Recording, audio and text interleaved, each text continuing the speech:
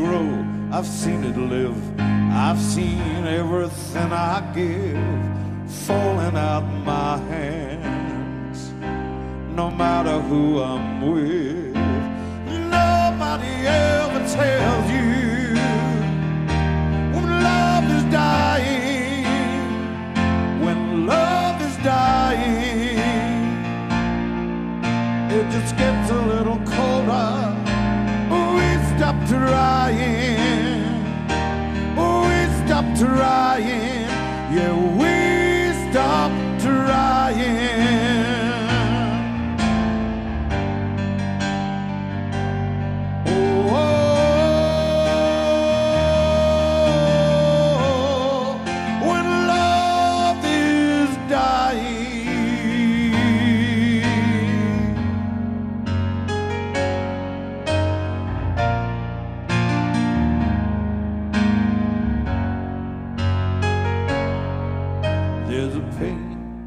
You never can explain. It cuts so deep, time and time again. I felt it then, I feel it now, but nobody told me how to fight a world of hurt.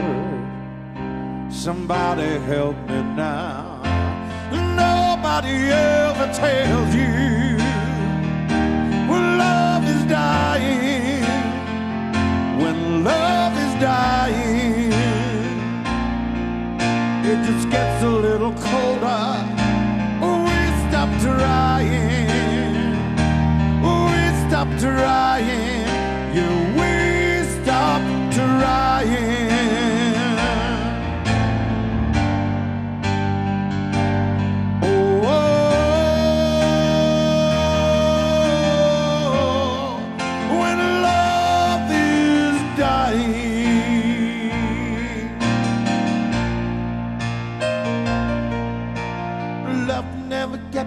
Show you, and I never got to know you. No, we never stood a chance when love was dying. Love never makes it easy, and I never got that feeling. No, we never stood a chance when love was dying. Nobody ever tells you love is dying, when love is dying. It just gets a little colder. We stop trying. We stop trying. Yeah, we stop trying.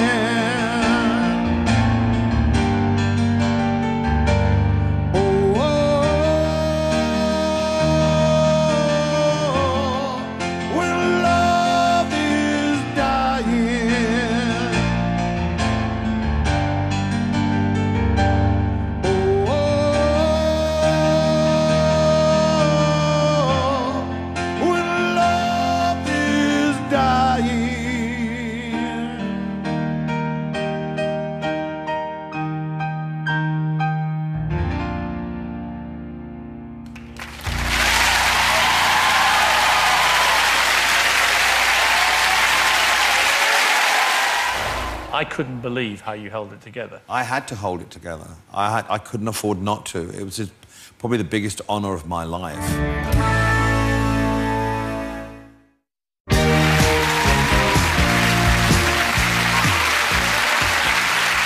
Kiki D, who you once had a huge hit with, said that you were the most loyal friend to have in the world. And there was one person in particular that you showed that loyalty to. In 1981, Elton was invited to perform at Prince Andrew's 21st birthday party. That evening, he struck up a conversation with the future Princess of Wales, Lady Diana Spencer. They got on famously and even danced the Charleston together. Elton and Diana were spiritually very close. I think they both felt a kinship. Her having overcome an eating disorder very publicly, Elton having overcome a triple addiction very publicly, and sort of coming through it with humility and health. I think they felt a real bond there. They were like that. really, really close. I'm sure that he was probably one of her major confidants. And they loved each other a lot. When she would come down and visit us for lunch, it was just always laughter. Gossip and laughter. Diana loved a good gossip, and she loved to have fun. But on the 31st of August 1997, their friendship came to a tragic end. There was a friend in London who had been out early in the morning and had heard the news on the streets and sent us a fax and said, "I'm so sorry to hear about your loss. My love is with you at this time." And Elton said, "Oh my God, what is it now?" And we switched on the television and we realized it was Diana. I remember talking to Elton the next morning, and he was just inconsolable. You know, he was just completely done in. People in the media started to just play Candle in the Wind when they were putting tributes to Diana together in news stories. The song seemed to fit. Elton was one of her closest musical friends, and Elton was happy to accept the sort of role as musical elder statesman and take that on. Elton and songwriting partner Bernie Taupin famously rewrote Candle in the Wind as a special tribute to Diana. Elton was invited to perform the song at her funeral in Westminster Abbey. I do not know where Elton got the strength from to perform at Diana's funeral without breaking down. The stress that he was under was it was immeasurable. You could never measure. The entire world was looking at him. And it seems to me you lived your life like a candle in the wind, never fading. We got home and we switched on the television, and at that point the funeral cortege was just pulling through the gates of Althorpe, and that's when he broke down. It's when all the people were standing on the side of the road throwing the flowers on top of the hearse. He completely went to pieces. Your legend ever will.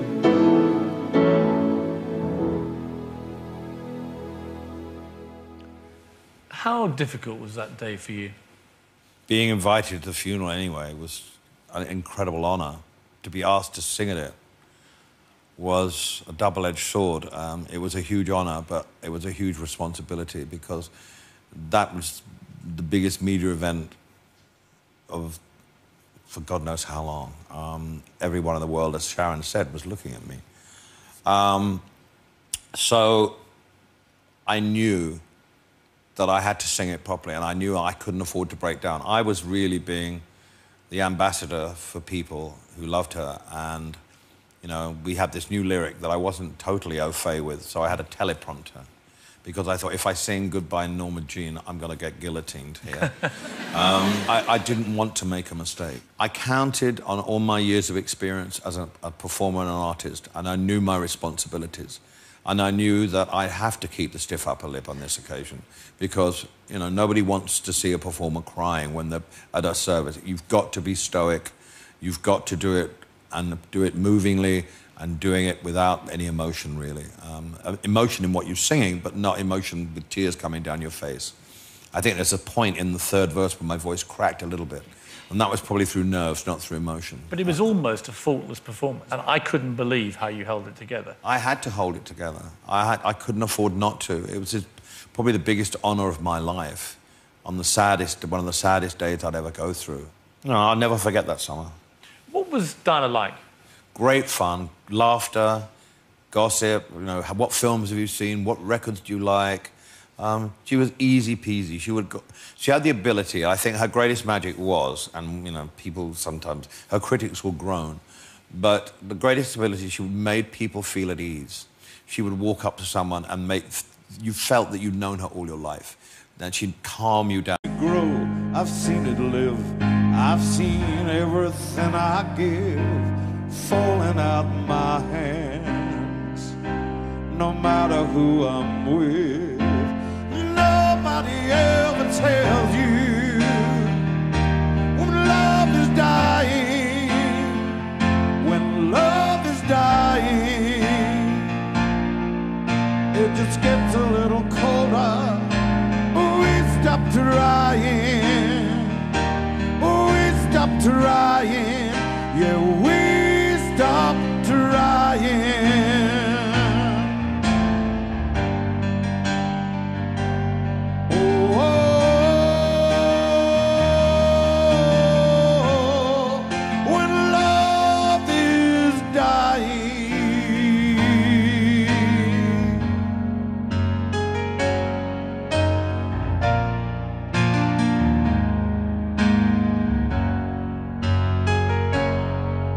There's a pain you never can explain.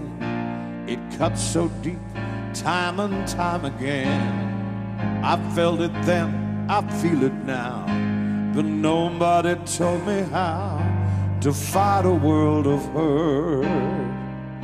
Somebody help me now. Nobody ever tells you when love is dying. When love is dying, it just gets a little colder. We stop trying. We stop trying. Yeah, we stop trying.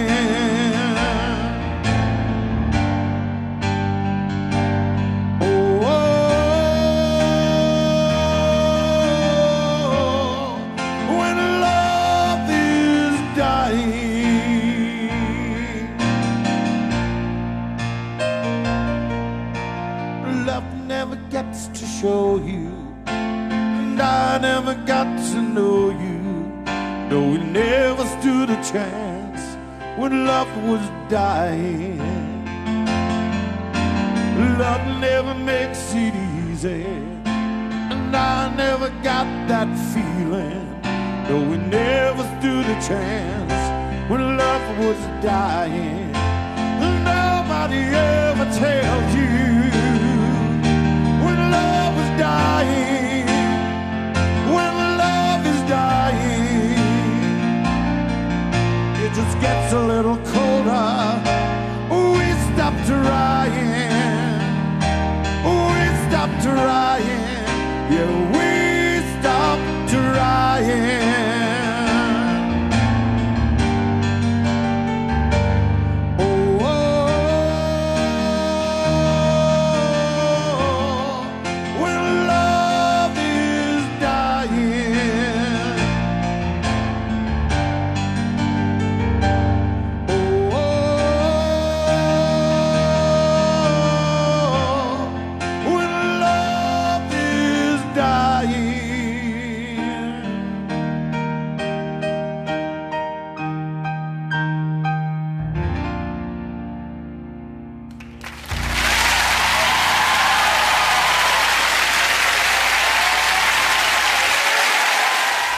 I couldn't believe how you held it together. I had to hold it together. I couldn't afford not to. It was probably the biggest honour of my life.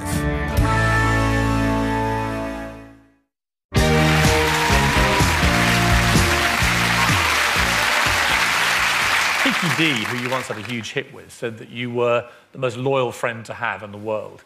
And there was one person in particular that you showed that loyalty to. In 1981, Elton was invited to perform at Prince Andrew's 21st birthday party. That evening, he struck up a conversation with the future Princess of Wales, Lady Diana Spencer. They got on famously and even danced to Charleston together. Elton and Diana were spiritually very close. I think they both felt a kinship.